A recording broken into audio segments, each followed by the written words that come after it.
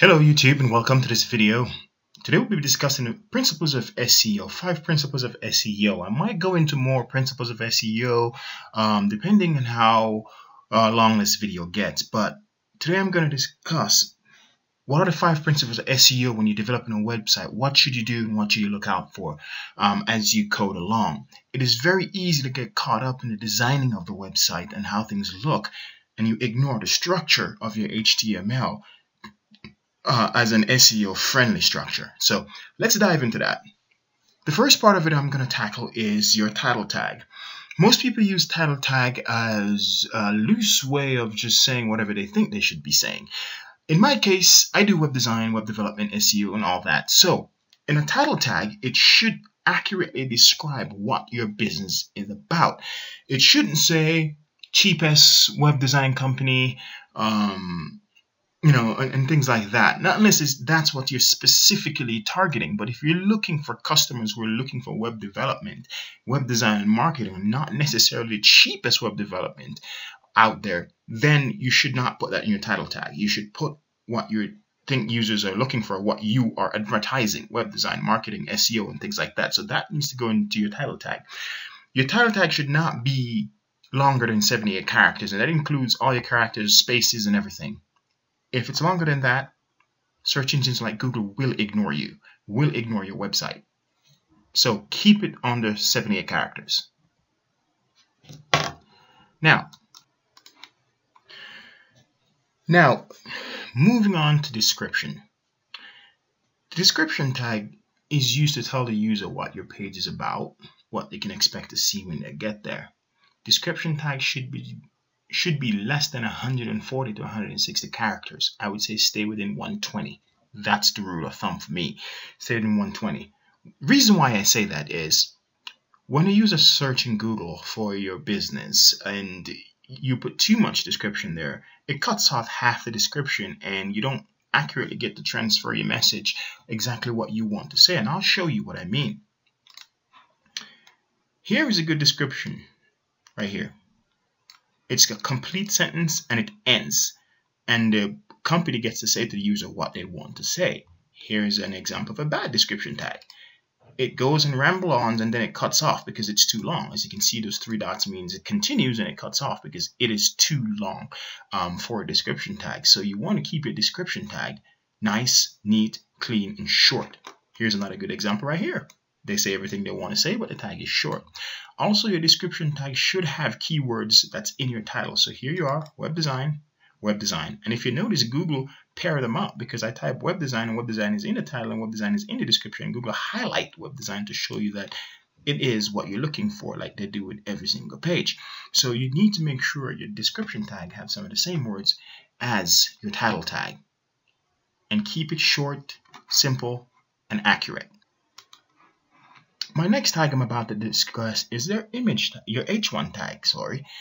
Most websites and beginner developers do this. When they're constructing their website, they'll put an H1 tag, and because they're unaware or not able to style the H2 tag how they want it to look, they'll skip to like a H3 or H4 tag because it better represents what they're looking for. Like the text might be the size they're looking for, or the color or the orientation of the text. And that will drastically reduce your SEO. Make sure your front page have H1, H2, H3, H4 if possible. But H1 and H2 must be on your website somewhere as a heading on your website. You cannot just have H1 and skip H2.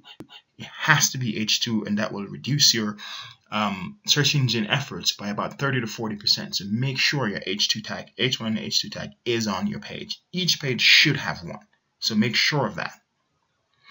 Moving on to images. Back in 2015, April 2015, Google changed its algorithm and to make keywords not so relevant anymore. But what Google used is your mobile friendliness of your website, the content that's on your page, your title tag, and your description to determine where you should rank on a page. If your images are too large, Google drop down your mobile ranking, which also affects your SEO. So it will rank you lower as a mobile device because your image will take too long to load on a mobile device. Try to keep each page under 2 megabytes, and I would say even 1.2 megabytes. My page is really It's full of images, and my entire page is 1.2 megabytes large. Try and keep your page on a 1.2 megabytes for your images. All your images as well should have alt tags in them. What does alt tag do? Alt tag tell Google what the image is, what the image represents, and also to use that alt tag to say what's on the page. Because if your image says in alt tag web design, but you're talking about SEO on your page, then it's a conflict of interest and Google will move on. They won't rank your site very high. If there's no alt tag, Google moves on as well. And so make sure there's an alt tag in your page. The second reason to have an alt tag is not only do you get ranked higher, not only do Google recognize your pages, but you help out blind visitors as well. When a blind person visits your website, they do it solely by not seeing anything, and your alt tag will tell the blind visitor to a website what they're looking at. Visually impaired people, what they're looking at, and what it's all about. I know most people don't really care about that, but it's just a nice touch to show that there's something there, not just for people who can see. So that's another way. My last and final one for this video is keywords. Ensure that your keywords accurately describe your page. You should never have the exact same keywords on every single page. If you do that, when Google go there and search, even though Google do not value your keywords anymore, their robot still takes a look at it. And if every single page have the exact same keywords, Google will automatically assume that each of those pages has the same contents. So it won't index every single page. It will index 1 or 2 and drop the rest. So make sure each page have accurate description. So if you have a web design or a marketing page, make sure your keywords say stuff like marketing, SEO, or branding, or everything to do with marketing. Now, if you have a web development page, do not put marketing in the keywords.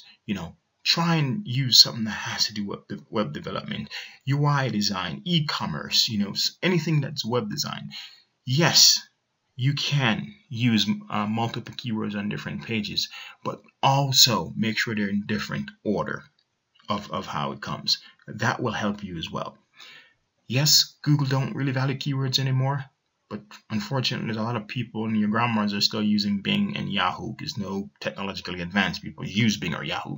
So if people are out there who your clients, you can't choose who your clients are. You can't choose what search engine they use. So you should also make sure you're prepared for even the search engine you don't believe is relevant. So those are my 5 principles. If you want to know how large your page is and how well you're optimized for the web, there is a website you can go to, and it's tools.pingdom.com.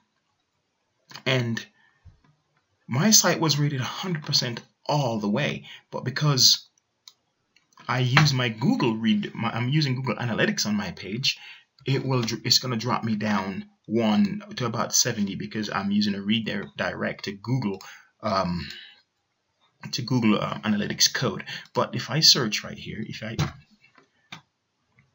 here we go, and I'm going to show you the result it generates, and this will give you a good breakdown of your website, what needs to be improved, what don't need to be improved. So it shows me 1 second, and I know it's less than 1 second, but it's because I'm using my screen recorder, my internet suffer. My page size is 1.2 megabyte, my entire page requests, and it's faster than 80% of the web. I know that's not true. I know it's 96%, but because I'm using my screen recorder, it drastically always reduces my internet performance for some reason.